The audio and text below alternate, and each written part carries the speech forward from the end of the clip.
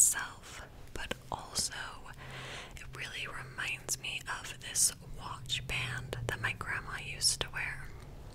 So it's like sentimental, it's like a timeless classic, but with a new twist, which I love. I also got this new Onda ear cuff, which is the perfect way to add like a little bit of edge to an outfit. The cuff is easily adjustable, and so that makes it really comfortable, and I wear it all day long. I actually loved the wavy design of this ear cuff so much that I also snagged like a similar wavy ring.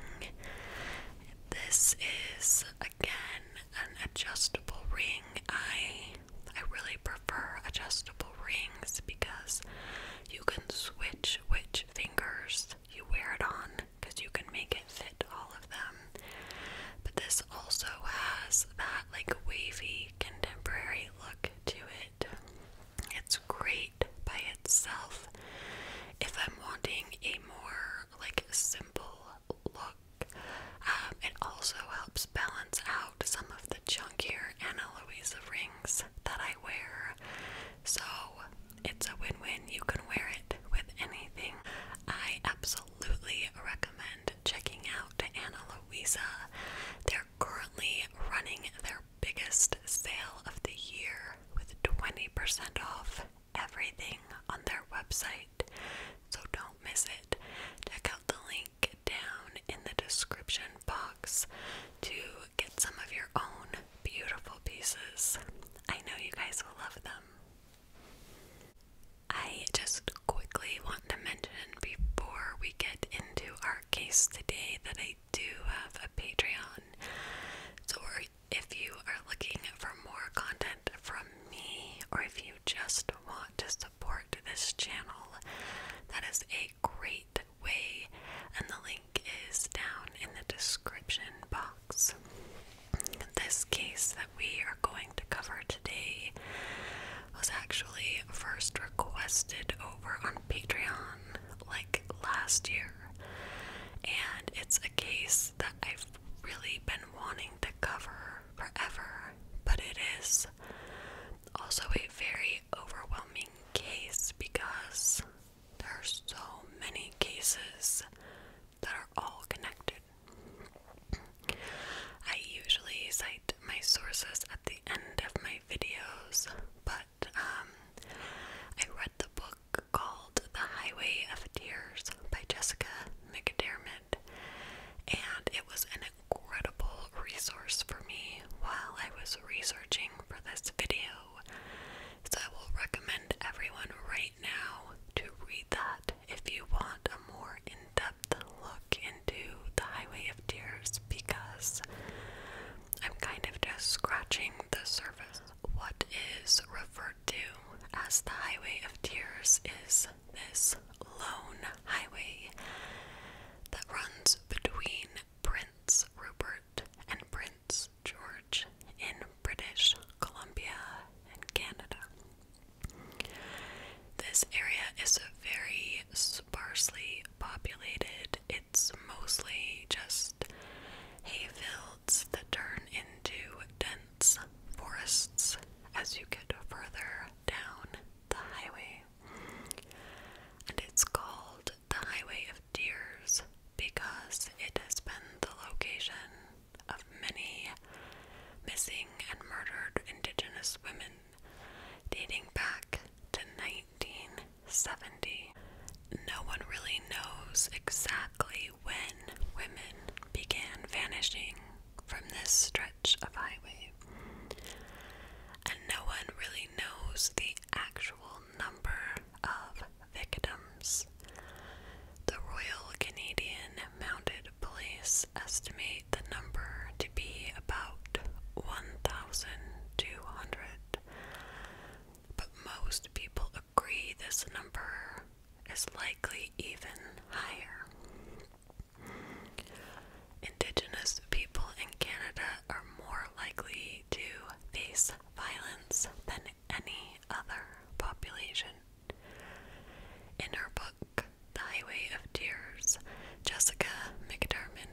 says, quote, "Whatever the number, too often forgotten, is that behind every single death or disappearance is a human being, and those who love them," end quote. But people talk about the Highway of Tears, and they forget that these are people with lives and loves and hopes and dreams. And in fact, in the early 1990s, as girls began going missing left and right, they were often blaming the victims. People would say that had the girl not been hitchhiking or drinking or walking alone at night, then they wouldn't be missing today. In the introduction of her book, there is a line that Jessica McDermott says that really gave me chills as I read it. So I want to read it to you before we get into the cases. When talking about the missing girls and women and how little really anyone seemed to care that they were missing, she said, quote, "We did not protect them. We failed them. The police haven't solved these cases, but there are multiple perpetrators. There are those who committed these crimes, and those of us who stood by as it happened again and again and again," end quote. Ramona Lisa Wilson was born in Smithers, British Columbia, on February 15th, 1978, to Matilda Wilson. Smithers is this really small town of about 5,000, located between Prince George and Prince Albert. Our mother, Matilda, had previously had 5 children, and she had been told that she couldn't have any more children, much to the dismay of her oldest daughter, Brenda.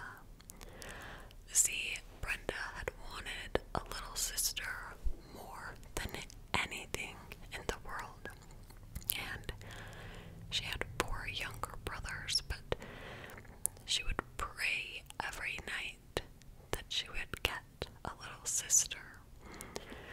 So, of course, Brenda is thrilled when in the summer of 1977, her mom goes to the doctor with what she thinks is the flu, only to find out that she's having another baby. Now, Matilda had had a rough life. She wound up pregnant with her first child when she was just 15 years old, and by the time she was 21, she had 5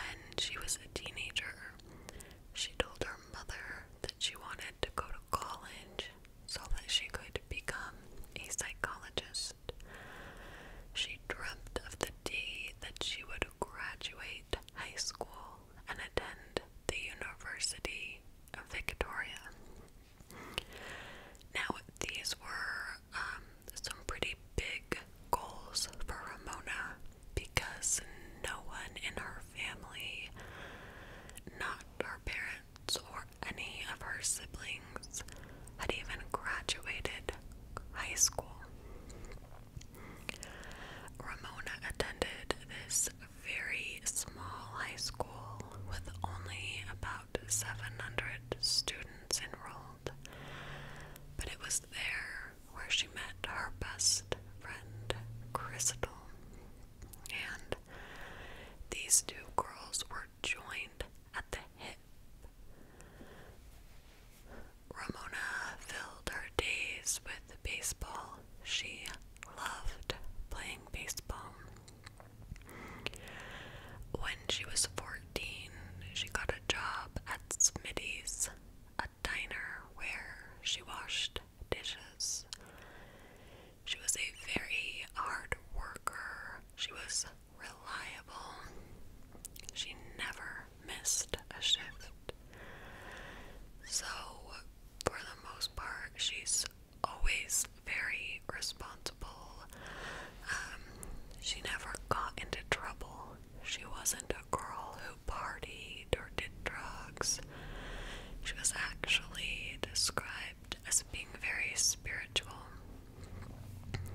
She wrote a lot of poetry, and she believed that everything happened for a reason. Her best friend Crystal would later say that Ramona believed in kindness, in forgiveness, and in understanding. On Friday, June 4th, 1994, Ramona came home bursting with excitement. She had just found out that she had landed a summer job as a peer counselor with Smithers Community Services Association. And things were really going well for Ramona lately. She even told her mom on the day she found out that she had gotten this summer job that it was the best day of her life. She spent the night that night in Morristown with her boyfriend and returned to Smithers the next afternoon. She ran some errands, she picked up some clothes from a friend, and she even ran into her uncle while she was out and about running these errands. He was just kind of chit-chatting with her and asked her what her plans were for the weekend, and she told him that she was planning on going to Lake Catherine because her friend was having a party who lived out there. After running errands, she went home and took a nap. Then she woke up and started getting ready for her night out. And she's still in a really good mood. She's dancing and singing as she got ready. She packed up a little overnight bag with some makeup and clothes, and as far as her mom knew, she was sleeping at Crystal's that night. Now, I think a lot of teenagers do. I know I used to do this. She told her mom she was sleeping somewhere, like at her friend Crystal's, but she wasn't, and this was something the two girls often did. They would tell their mothers that they were sleeping at each other's house. Ramona was dressed in an acid wash jacket, her brand new pink and white Reeboks, and she got ready to head out for the night. She yelled, "See ya," to her mom as she walked out the door. Her mom didn't see her leave, but she responded, "See ya," back to her. And this would be the last time that Matilda would see or hear her daughter's voice ever again. Crystal and Ramona had been planning on hanging out that night, and Crystal lived 2 blocks away. So I guess it was super common for Ramona and Crystal and pretty much everyone who lived in this area at this time to get around by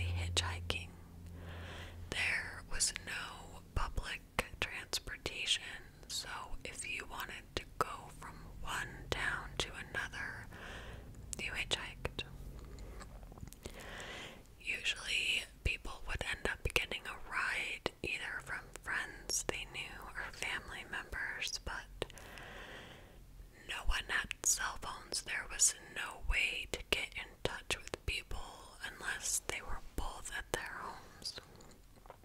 So, when Ramona never showed up at Crystal's house, Crystal kind of figured that there was a change in plans, and Ramona had gone to Morristown to be with her boyfriend. She didn't worry about Ramona because Ramona was the responsible one. She was the one you didn't need to worry about.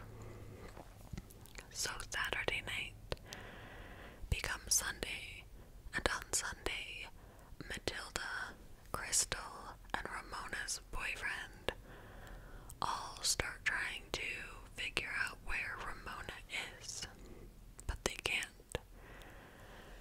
But they aren't immediately concerned.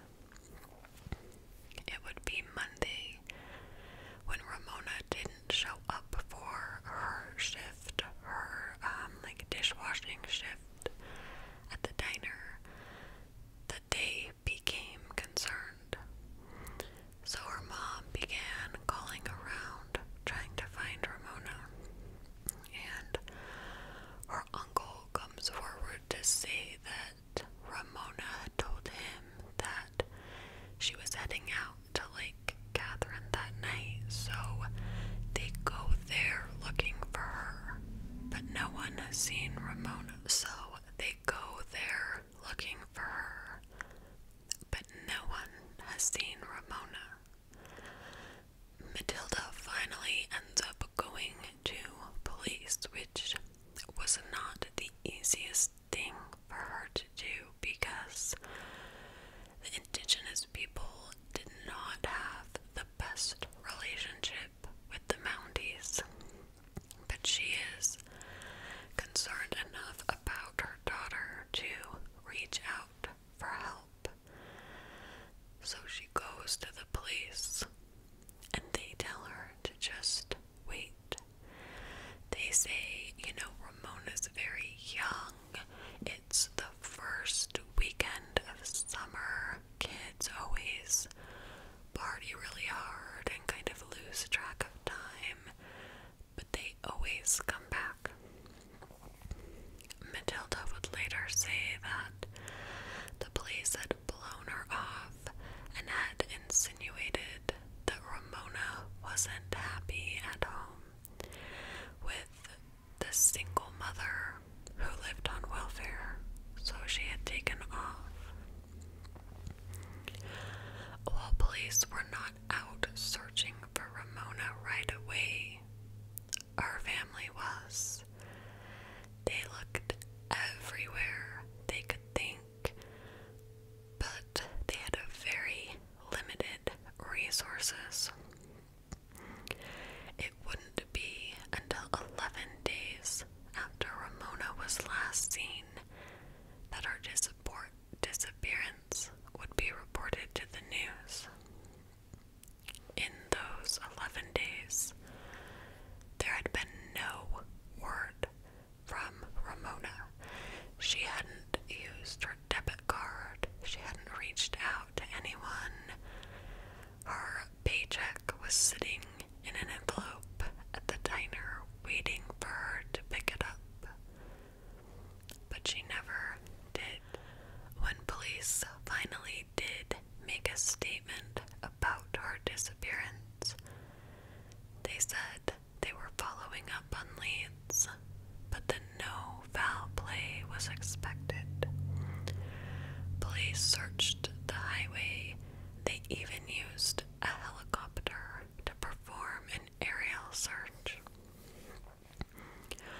Constable David Ross of the RCMP said, quote, "We've got no place to point our finger.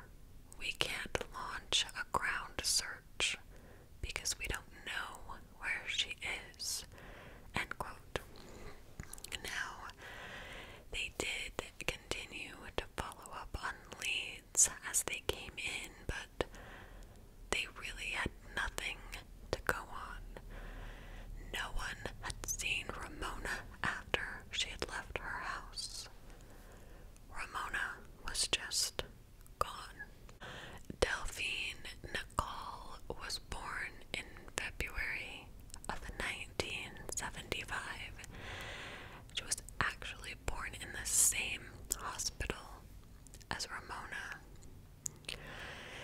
She grew up on a farm near Smithers, surrounded by chickens and cattle, goats and horses.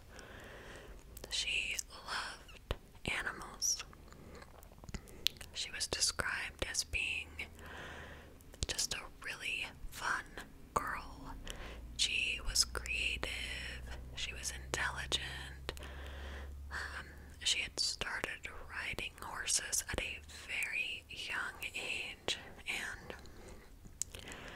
as a child, she would just like hop on a horse and go out exploring. Her parents split when she was young, and her father died in 1986. Delphine took her father's death extremely hard. She didn't particularly care for her stepfather when her mother got remarried, and so she stopped liking being at home.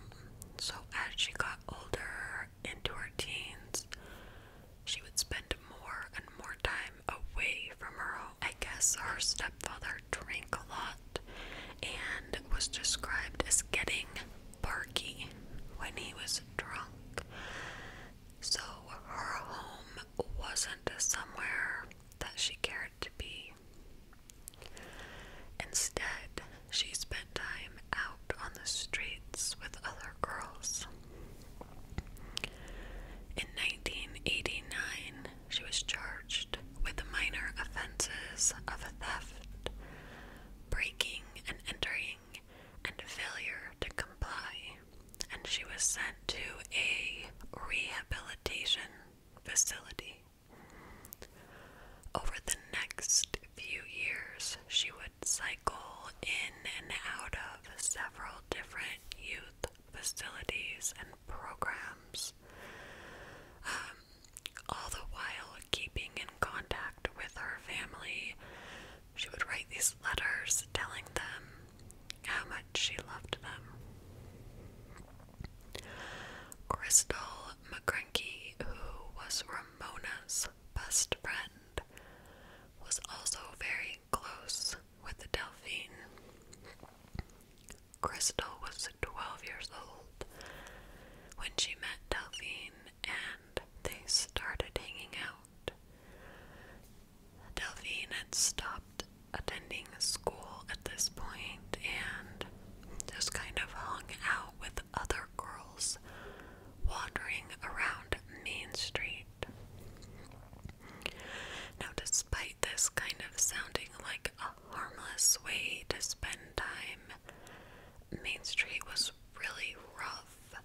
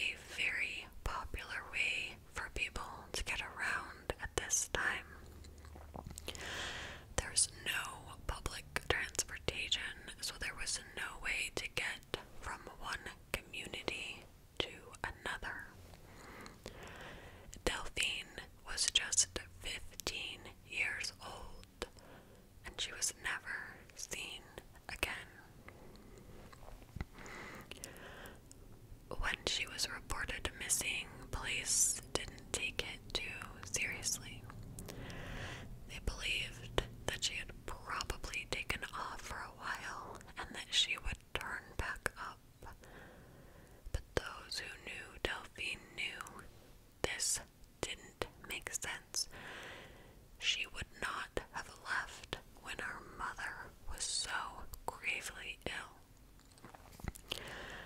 Plus, all of her stuff was still at her house. She hadn't, packed a bag of stuff to run away with. In fact, she had taken nothing but the clothes on her back.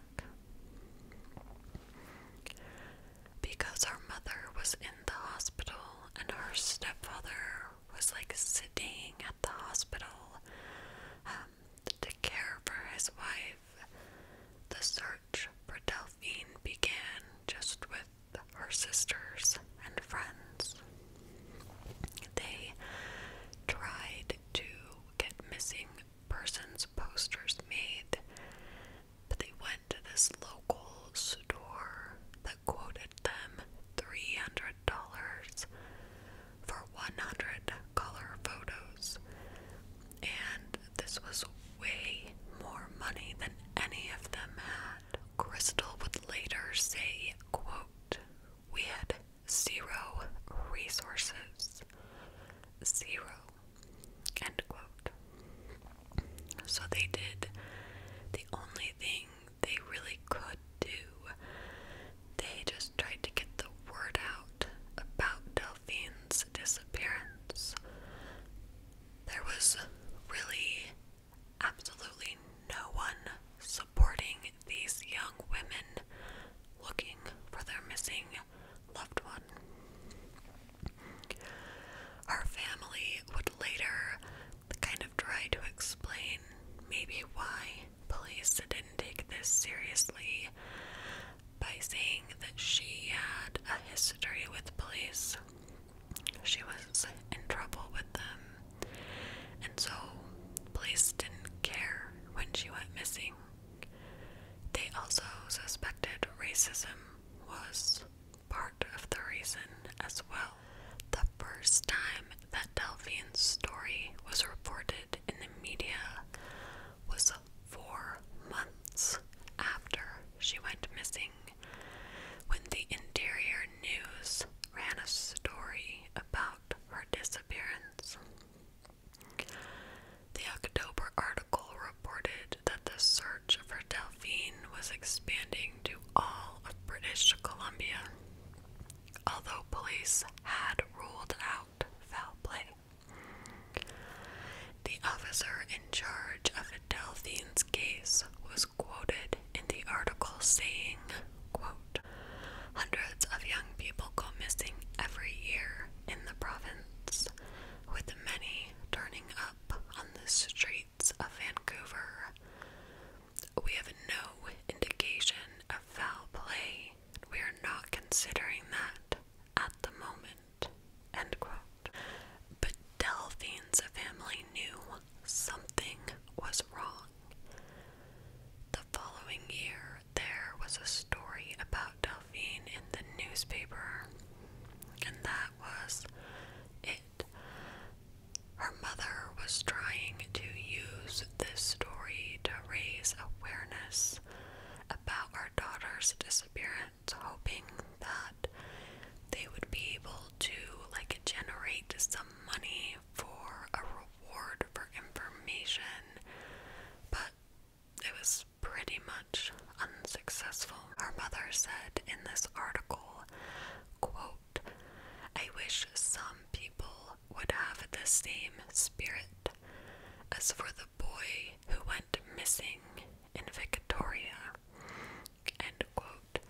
And she was referring to Michael Dunahee, a 4-year-old boy who had gone missing in Victoria, and his disappearance received nationwide media attention.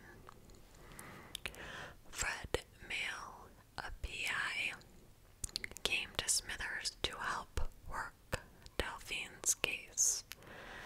He met with police, he met with Delphine's family, and he was just trying to gather as much information as he could on the case. He also learned through all of this research, he learned that Delphine had a cousin who was from Smithers, who was missing as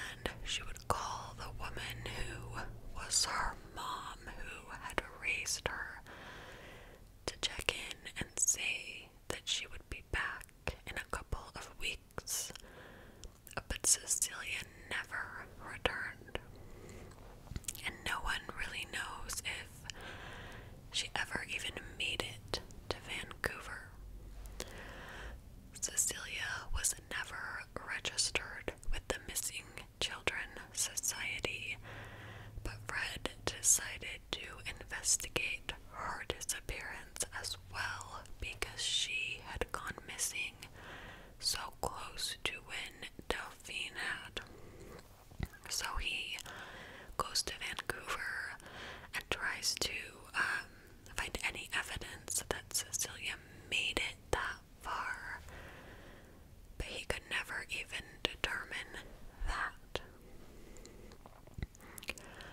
A few months later, in July of 1993, a tip came in.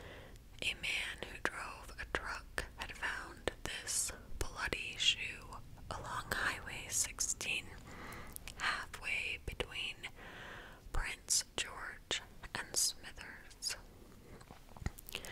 So this tip was followed up on. Cadaver dogs were brought to the area, but it was found that since this man had seen the shoe, which I guess when I say the tip was followed up on, it was not immediately followed up on. So by the time police got there with their cadaver dogs to search the area, they found that there was like a construction project that was renovating the area. So they bring the dogs around where it's being dug up, but they don't hit on anything, and I guess police's theory was that this construction dig would have found any bodies or a body if there had been one. So they basically call that good, and that's the end of their search in that area. One of the most promising leads came from a woman who had helped search for Delphine. She had been trying to gather information on Delphine and had spoken with someone who worked at the Mohawk gas station, and this was the gas station where Delphine and her friends had parted ways. There was a witness, this witness who worked there, who said that Delphine had gotten into a red sports car that night. So police began looking into this tip, but nothing came of it. In June of 1994, Delphine's name began appearing more and more in the media as the family organized this media blitz trying to get people to acknowledge that she was missing. They even had a reenactment of her being picked up from the Mohawk gas station shown. The story said, quote, "One cannot help but feel that someone must have witnessed her hitchhiking and possibly being picked up." The Missing Children Society of Canada raised a $10,000 reward for information in Delphine and Ramona's cases. And that summer, a teenage girl's body was found near the highway just outside of Burns Lake. It was the body of Roxanne Thiara, a 15-year-old girl who had gone missing from Prince George a few weeks after Ramona. And we will talk a little bit more about her case in just a minute. In January of 1995, Melanie Carpenter was kidnapped outside of the salon where she worked in Surrey, which was just outside of Vancouver.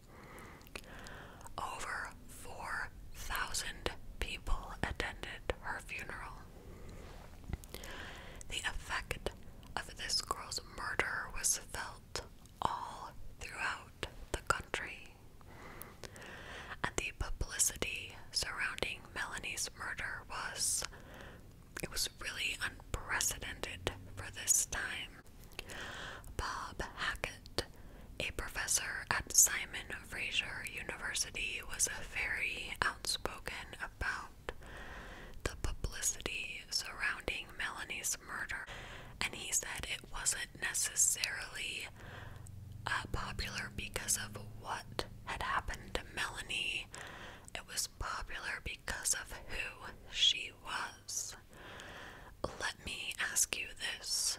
He was quoted saying, "Do you think Melanie Carpenter's case would have received this much attention if she were a Native woman who had been abducted?" On January 27th, 1995, the RCMP got a tip from an anonymous caller saying that he had overheard someone talking about what had happened to Ramona. He said that she could be found in an area west of Smithers, and then the call ended abruptly. So police believed that this was a very promising lead, but investigators needed more to go on. The tip, while seeming to be credible, was too vague to really act on. A few months later, two teens were out four-wheeling in this muddy clearing near Smithers. Snow had started to melt, and the field they were in was really muddy, and they ended up getting stuck. So they got off their four-wheeler and walked toward the edge of the woods, hoping to get like a big stick or something that they could pry the four-wheeler out of the mud with. But instead, they found the body of a young woman. Beside the body was a yellow piece of rope and 3 white nylon cable ties. Leggings and a purple sweatshirt were also found nearby. Matilda Wilson, Ramona's mother, was summoned to the police station to ID the items found near the body, and the entire family ended up going to the police station. Her siblings, her cousins, aunts, and uncles. Crystal, her best friend, was also there, and they all sobbed as the clothes that belonged to Ramona were ID'd. They knew what this meant. The body that police had found was Ramona's. The thing that Ramona's mom couldn't figure out, couldn't get over, was the absence of Ramona's shoes. She had just bought these shoes for Ramona, and she wanted them back. So the family went out to conduct their own search in the area where Ramona's body had been found, looking for these pink and white high tops, but they were never discovered. Police said that Ramona's murder had been sexually motivated, and that she had probably been taken to the area near the edge of the woods where her body was discovered and killed, and she'd been left there until her body was found.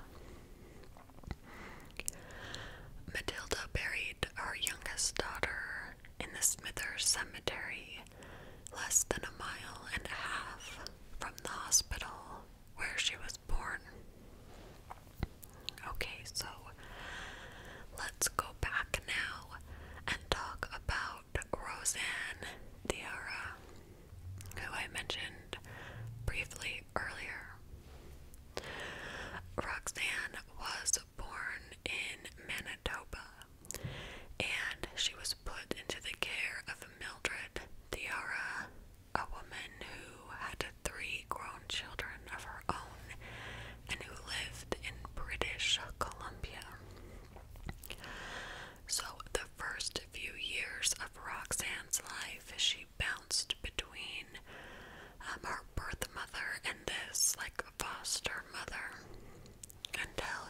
was a toddler, and Mildred was given legal guardianship over her.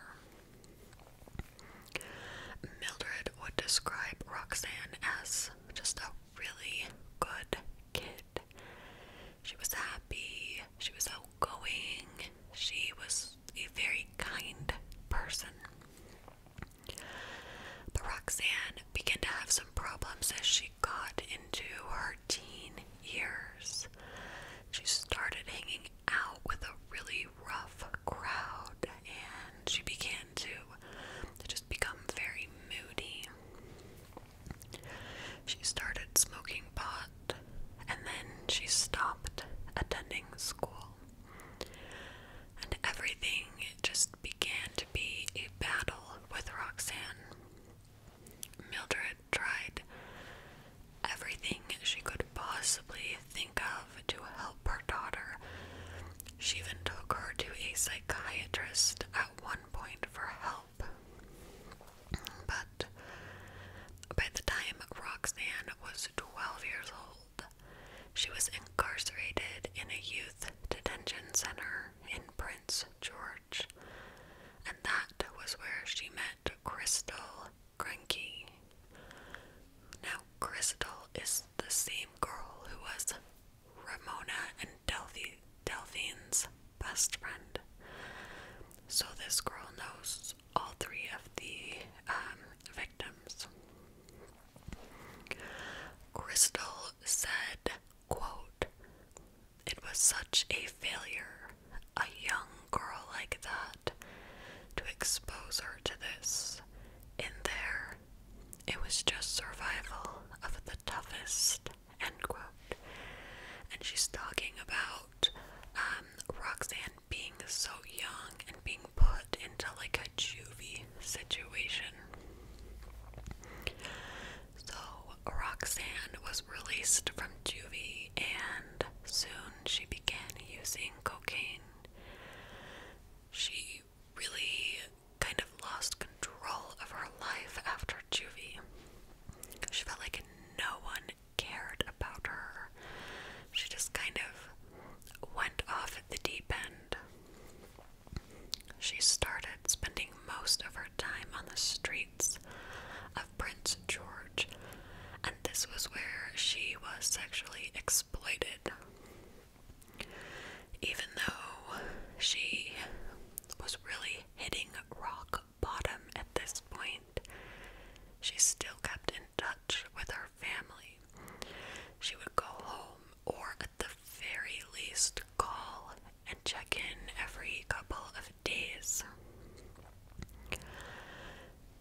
She knew she wasn't in a good place in her life. She hated where she was, and she wanted to change. Mildred would tell the press, quote, "She wanted it to stop.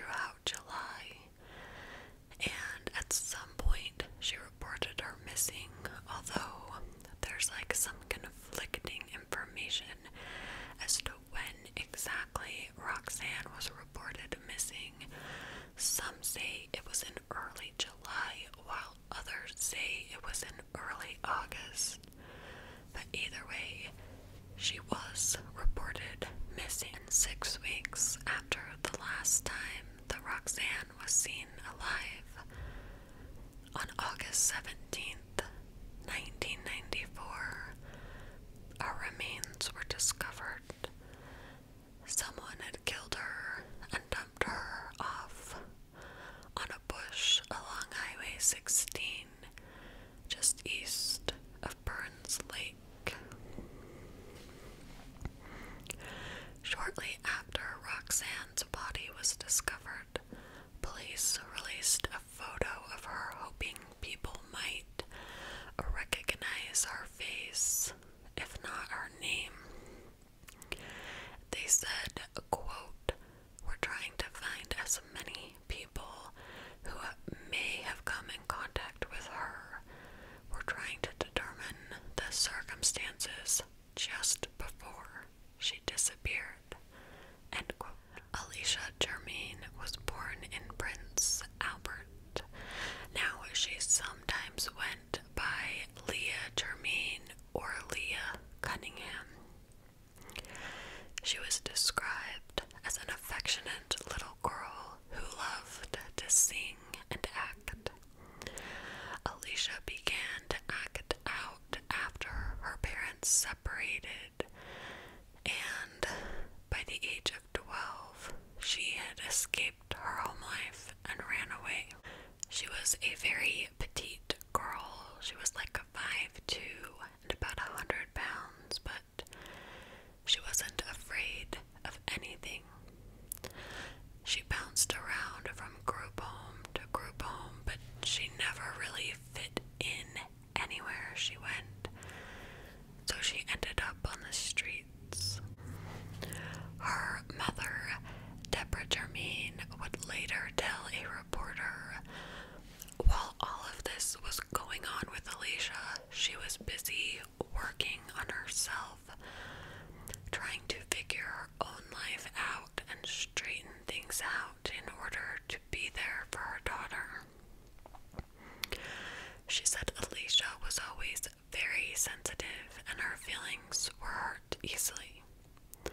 She said, quote, "She would just cry her little heart out all the time," end quote. As she got older, she put on a hard face, but she was still soft inside. Alicia became addicted to drugs, and she was also sexually exploited. And like Roxanne, she got to such a low, dark place that she knew she needed to make some changes in her life. In the later months of 1994, Alicia was experiencing homelessness, and she was working really hard to stay off of drugs. She was making plans to return to high school and try to get her life back on track. On Friday, December 9th, the Native Friendship Center in Prince George was having this annual Christmas party for street kids. The police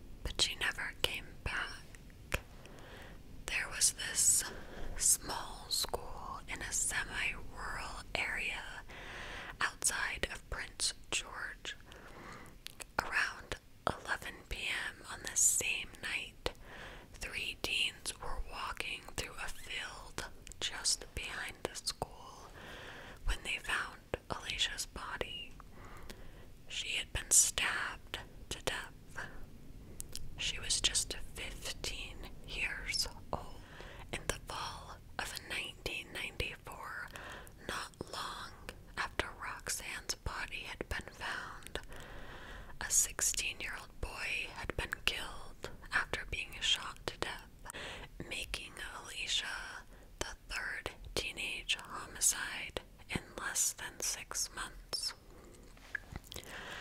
Police said that they were following up on tips about the murders of Alicia and Roxanne, and they ended up releasing a composite sketch about someone they believed might have information about the murders, but the sketch would end up just kind of being a dead end. They also asked for the public's help in tracking down a truck that was seen downtown near the spot where some of Alicia's things had been found. They were hoping that the driver may have witnessed something or seen something that they didn't realize would be helpful in the investigation. In the 4 years that Delphine disappeared, Ramona, Alicia, and Roxanne had been murdered. And then there was Cindy Burke, a 21-year-old from Carmack's First Nation in Yukon, who was murdered. Her body was found near Dawson Creek, northeast of Prince Rupert, in 1990. All of these women were young. 3 of them were 15, and 1 was 16. And this last one, Cindy, was just 21. They were all First Nations. Police would say, quote, "Obviously, we are concerned that there is a serial killer," end quote. The RCMP Violent Crimes Analysis Unit began to re-examine leads and compile lists of different characteristics and traits that their offender may have. They're looking for a common thread in these cases. And while they're doing that, it happened again. The city of Terrence lies in this low valley surrounding mountains. Nearly 372 miles northwest of Prince Rupert, Highway 16 leads to the outskirts of Thornton, this suburb of Terrence. A petrol gas station sits on the frontage road along this Highway 16, and this was where Lana Derrick was last seen in October of 1995. She was 19 years old and home from college for Thanksgiving, and she may have climbed into the back seat of a blue car. Alana was never seen again. Now, as a teenager, Lana had started going in ways that concerned her mom. She had always been a very strong-willed, very independent, but this was when she began hanging out with a really rough crowd that her parents became super concerned.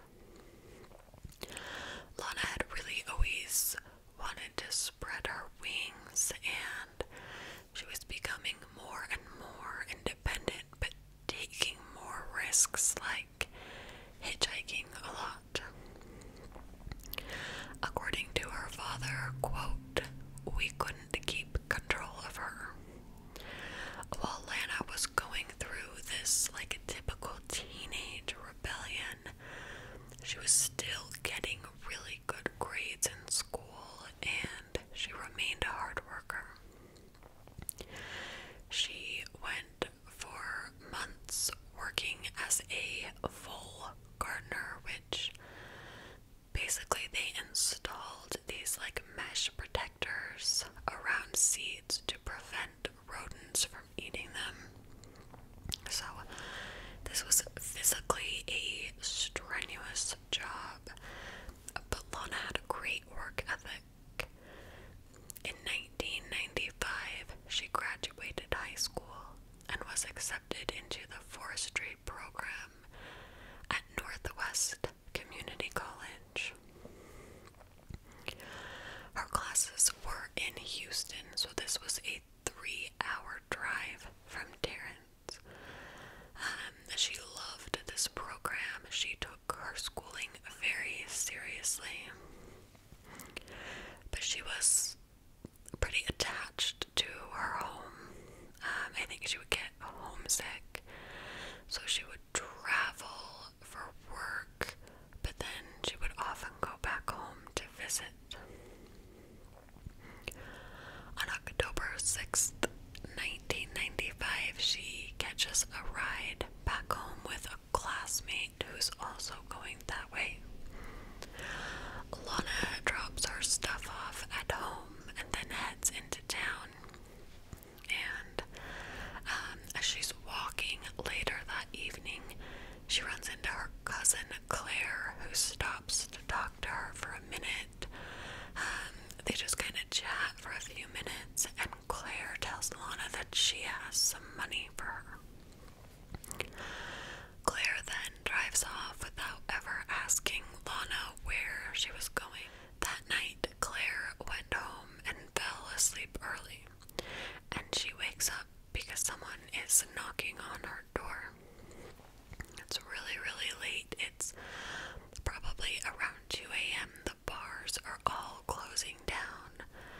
She goes to the door, and it's Lana. Now, Claire is groggy. She's half asleep. She doesn't really remember the conversation, although she suspects Lana is pretty drunk. I guess she was like swaying back and forth. She gave Lana some money that she had told her to swing by and grab, and then she went back to sleep. Claire didn't remember seeing a car or anyone waiting for Lana before she shut the door and climbed back in bed.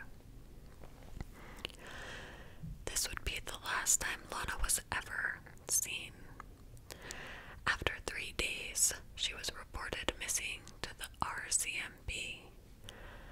Her family would say that police brushed them off, saying she was on a bender, probably shacked up with a boyfriend. First Nations community came together to search for Lana. They combed through dense forest, back roads, logging roads, anywhere they could think, but there was no sign of Lana. The first article to appear about Lana's disappearance was 11 days after she had gone missing, and it simply said that RCMP were looking for assistance locating her. It gave a description of Lana. It said Lana Patricia Derrick, 19, was last seen in Terrence Sunday. Derrick is described as 5'7", 150 pounds, with shoulder-length black hair, brown eyes, and eyeglasses. This was heartbreaking to Lana's family because, the disappearance of Melanie Carpenter was still so fresh in their minds. The Derrick family remembered the massive search when Melanie went missing, the news coverage, the police coverage, the helicopters, the hundreds of volunteers who showed up to search for her until Melanie was found. Lana's sister Sally would say, quote, "That just broke our hearts because we thought, yep, if Lana was white, maybe she would be getting the same kind of attention."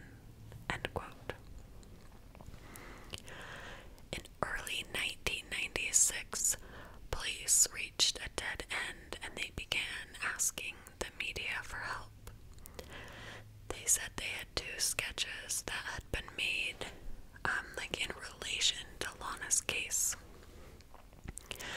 They had a witness who had been parked in a nearby car when Lana went missing, and this witness had helped create the sketches. The witness also said that Lana had gotten into the back seat of a car, gotten out, gone into the store, came back, and climbed back into the car, and then the car took off, heading north toward Northern Motor Inn. Along with the sketches that were released, police released detailed descriptions of the men who were said to be in the front seat of that car. But nothing ever came of this. Police would later say that neither man was relevant to the case, but they never explained how they had come to that conclusion. In the meantime, there was no information to guide Lana's case. Her family would continue to search for her, and there would be all of these rumors swirling around about where Lana had been or who she had been with. And whenever there would be a new rumor, it would kind of bring a surge of hope to her family that someone knew something. But police would follow up on these and find that they were just rumors. For years, Lana's family hoped that she would be found alive. They believed that she had been a victim of human trafficking, and knowing what a strong person she was, they thought that she would find a way to escape and come home. But as the years passed, this hope faded. Her sister Sally talked about what it was like going through this tragic ordeal. She said, quote, "They didn't just victimize those kids. They victimized whole families." End quote. Not quite 2 months after Lana disappeared, there was this newspaper article from the Vancouver Sun that read, quote, "Highway 16, Road of Death for Indian Teenagers.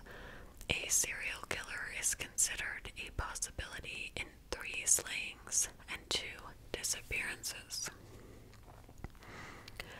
As soon as this article appeared, an officer told the paper that they did not believe the same person was responsible for any of these crimes.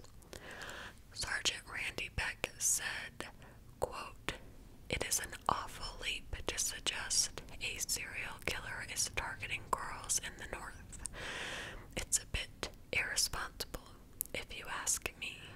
August 25th, 1989 was this really warm, clear day that doesn't often happen in the Pacific Northwest.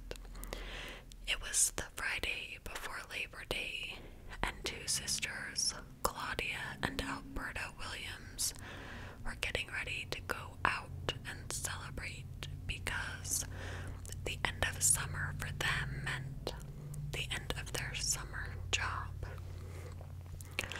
The sisters were getting ready to head back to Vancouver where they lived. See, the girls had come to work in the fish canneries that surrounded Prince Rupert, and they did this every summer. Their parents had done this work every summer as they were children, and as they got older, they would also take these summer jobs. So each spring, the family would make their way to the coast, where Lawrence, the girl's father, was a fisherman, and Rena, their mother, worked in the canneries. This was just what the family did. The family moved to Port Edward and then to Prince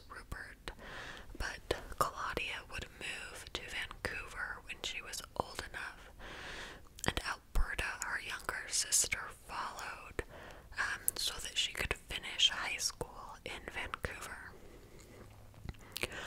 Lawrence and Rena really wanted their kids to have every opportunity in life, and that began with good educations. So these two sisters were really close. I mean, they had raised all of their children to believe that family was everything. You stood up for your family, you were there for your family. But then the two sisters moved away from their family. They were staying with extended family in Vancouver, but they became even closer being kind of away from home like that. Alberta was just described as someone who loved life. She was satisfied with whatever came her way. She was very trusting of others. She believed that the world was a virtuous and gentle place. So back to this Labor Day weekend. Alberta was 24 years old. She's getting ready to head back to Vancouver after working all summer. She had a fiancé back home. She had a job lined up as a waitress and plans to begin college. She collected her last paycheck and made plans to go to Bogey's Cabaret that night to celebrate. Bogey's was located in Prince Rupert. She calls her brother to see if he wants to go out, but he was heading out fishing early the next morning, so he declines. So she goes with her friends and knows that her sister Claudia will meet her there. And when Claudia arrived, Alberta was just surrounded by a big group of friends. She's laughing, she's having fun, and the sisters stayed all night, hanging out, kind of toasting to the end of summer, and they left at closing time along with 100 other people. They all just kind of poured out of Bogey's and onto the sidewalk. This sidewalk was on 2nd Avenue, and the route that Highway 16 took through downtown Prince Rupert. So this big group of people kind of floods out onto the sidewalk in front of the bar, and Claudia is like searching through people trying to find her sister, and she does. She's standing there with a group of friends. Alberta is begging Claudia to come go to a house party with her, and she's talking to her sister, but there's like a lot going on around them, and Claudia's ex-boyfriend ends up showing up, and Claudia turns, basically just long enough to say, "Hey, leave me alone. I want nothing to do with you." And when she turns back, Alberta's gone. She kind of waits for her on the street for a couple minutes, then she goes back inside Bogey's to see if maybe she was like using the restroom or something. So she's kind of waiting around for 30 minutes, and when Alberta doesn't show back up, she goes home thinking she must have gone out with friends or something. They had all been with friends and family the whole night, so Claudia's not necessarily concerned. But the next morning, when their mom woke up to find that Alberta hadn't made it home, she calls Claudia to see where she ended up. And no one, of course, knows. By that afternoon, her family is panicked. This was very much unlike Alberta to just disappear. 2 days later, on Sunday, her family knew something was wrong, and they went to the police. That Sunday, Alberta was officially reported as a missing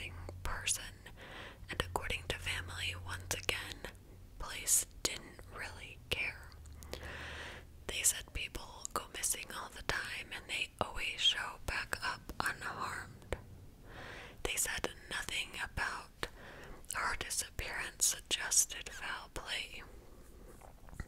They did, however, begin to work the case and investigate. They went back to the bar and interviewed people working there, as well as the people who had last been seen with Alberta. According to reports, they found this cousin, or it's described as a relative of Alberta's, who had been at the bar, and he was the one who was reportedly hosting the after party. Police said he was evasive and uncooperative, which is odd because if a family member is missing, usually people are trying to do anything they can to help find them. So this behavior is noted that this may be some red flags for police. Police felt like this relative was definitely a person of interest. In the meantime, the Williams family had been out searching for Alberta, but there was really no sign of her. Alberta was just gone. It was as if she had vanished, which I still don't fully understand because she had gone with a group of people. So how had no one realized that she had been separated from them? On September 25th, 1989, some hikers found the body of a young woman along an access road near Highway 16. The young woman was laying face down in a ditch surrounded by rubble and debris. In the dirt and mud that surrounded her body were signs of a violent struggle. This girl had obviously fought hard for her life. The police were notified, and when they showed up, they immediately taped off this scene. They began searching for evidence. The water around her body was divided into different quadrants to try to keep track of evidence. They pumped out the ditch that she laid in. They poured over the ground with a metal detector. They took pictures, and only after they had done all of that did they turn over her body. And as soon as they did, they knew who it was. This was the body of Alberta Williams. Usually, police wouldn't confirm the identity without a positive ID, either using dental records or some other manner, but in this instance, the family was notified right away. Alberta's body was sent to Vancouver for an autopsy. When she was found, she was wearing only a bra and a shirt. Now, forensics in 1989 were much less advanced than they are today. And police at one point, I guess, felt like they had a suspect, but they had no real evidence to arrest him. In the meantime, Alberta's family was grieving, and it was particularly hard on Rena. This was the second daughter she had to bury. Our first one had been killed by a drunk driver in 1986. So the family took Alberta's body and buried her next to her sister, Pamela. It was a closed casket funeral. It had to be. As the weeks turned into months, Alberta's case went cold. At this time, in 1990, Prince Rupert police had more than 500 violent crimes a year, so their attention just kind of had to turn to other cases. Criticism mounted from the families about the lack of attention or interest police showed their lost loved ones. In late 1995, police searched a house in Telka in connection with the Ramona Wilson. 6 months later, the Prince Rupert police officer in charge of that case said that there was evidence seized that was still under investigation. Sergeant Randy Beck would say, quote, "We always think we are close to solving it, but it's a very frustrating investigation," end quote. In 1998, police got a tip about a pig farmer named Robert Picketon, and the tipster said that he had killed a woman on his pig farm. Police put him under surveillance for a while, but nothing suspicious turned up. Over the following years, Picketon appeared on law enforcement's radar only to kind of fall off of it again. Ultimately, it was a tip about illegal firearms that brought law enforcement to his farm in 2002, where they found several items belonging to missing women. This would spark the largest forensic search in Canadian history. Police found evidence of 33 missing women on the property. Picketon was charged with 26 murders, although they only convicted him of 6. And this was actually like a strategic move, so the Crown had decided to stay the remainder of the charges to save resources. While in prison, he bragged to an undercover officer that he had killed 49 women. Had police followed up more thoroughly on that initial tip, it's likely they could have saved countless women's lives.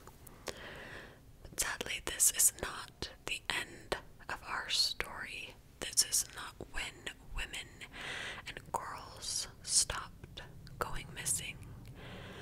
In fact, we are only about halfway through. But we are going to stop right here because this video is getting really long, so I will pick back up for part 2. Remember, Ana Luisa is having a 20% off site-wide sale right now. I definitely recommend checking them out. There is a link in the description box. I know you guys will love their stuff.